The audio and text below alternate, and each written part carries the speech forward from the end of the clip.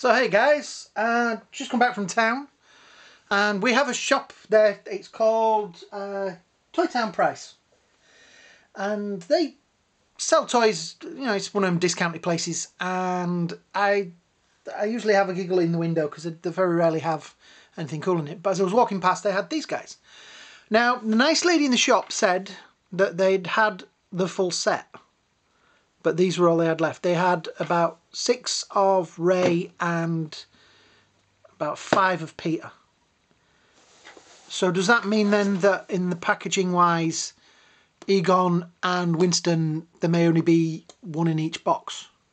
Because I don't see people going out of the way to buy those two, you know what I mean? So, but I do like these. I saw these when I was in the States, and I every time I was in the shop I tried to get like a full set of them, and they would either have loads of one and not the other, and I kind of wish I'd just just bought them and, you know, done that. So yeah, let's open them up and see what they're like inside. Now they're all held together with sellotape as usual. That sellotape go, there it is. So somebody mentioned that these were because these are by Mattel, even though it doesn't say Mattel on them, as they've got a different sticker on there. You can see that. Oh no, Mattel's on the bottom, there it is. Apparently these are redos of the 30th anniversary ones that they did. Nice. The boxes are heavy. So this is Ray, and he comes with that part of the, which I won't take out because it's glued in. Is he glued in as well? Yep, he's got one. You see, it's transparent. I can't see it. There we go. Oh, one around his arm as well. Is it the same one? No. Oh, there we go.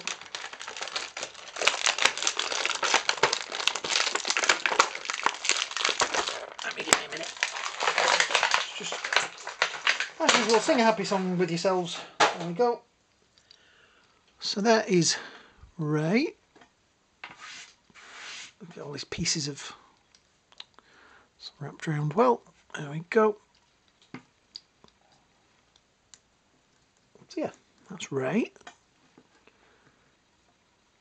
Well, they stand up quite well. The gun's got a really weird shape to it. It's kind of bent. You can see that. So I'll just open Peter while you have a look at that. Yeah, somebody was saying these were the like rehashes of the 30th anniversary ones. But since I never got the 30th anniversary ones, that's weird, because Peter's got the no ghosting with him, and it's not nailed down. So I guess I'm going to have to start looking for these on eBay and other places.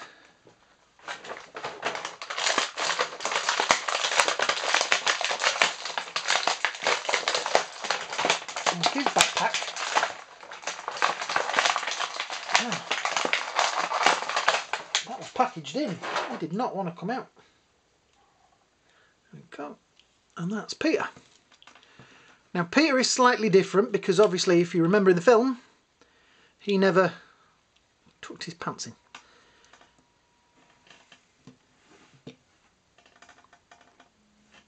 And there we are. So let's have a little bit closer up look. Yeah, the guns do seem to be, the proton packs, the positronic ones are a little bent, and his is definitely sideways. There we go. It is kind of cool that they are removable. I presume you can take the pack off because those straps do come. Yeah, you can. So there you go. That's the back of the proton pack.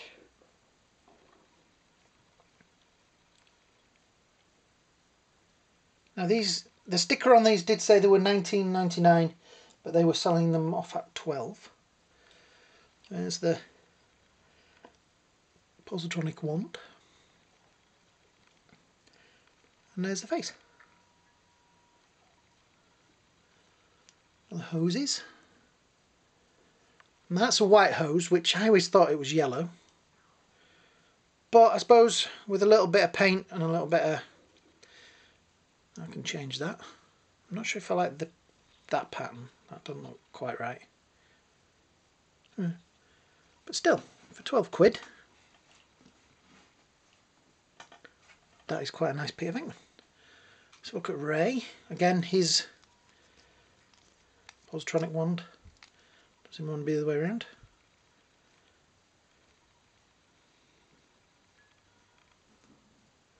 I've got Dan Aykroyd's big forehead, so with advertising space.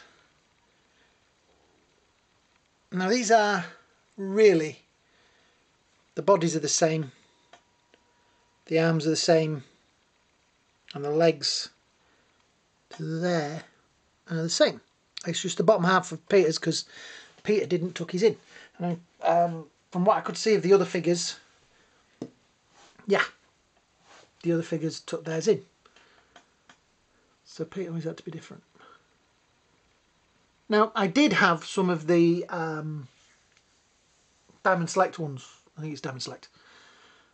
But I sold them on because I just didn't like them. I don't know. They just didn't... They didn't look like the Ghostbusters. And plus you had to buy so many of them to build up like the walls and sets and things. And the Forbidden Planet where I get them from, they were really, really expensive. So let's just let's put the two together with the proton packs. Pretty much painted the same. The red's maybe a little bit better on Peter's and vice versa.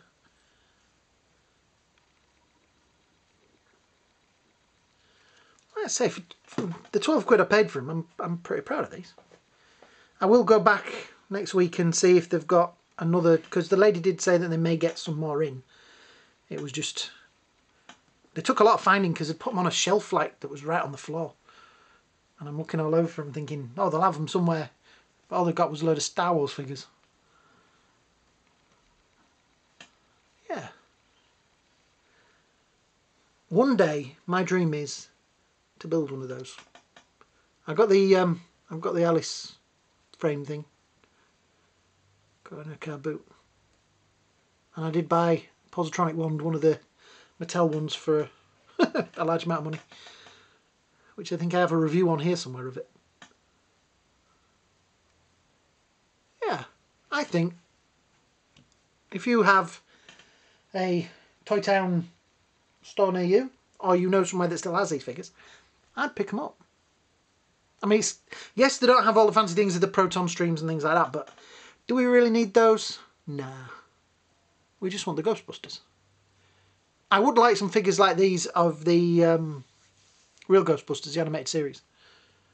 That's actually what I'm thinking of building, is the animated series proton pack. Because I know I was at a convention a while ago and there was a guy there that had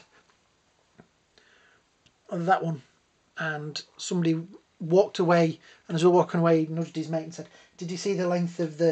and he started taking it to pieces because this bit was wrong and that bit was wrong, and I thought, oh, get over it. So yeah, if you've enjoyed this little ramble, you know what to do. Leave some comments at the bottom, some likes, some subscriptions would be fantastic. I hope you all have a great day, a great night, and I'll see you all really soon. Busting makes me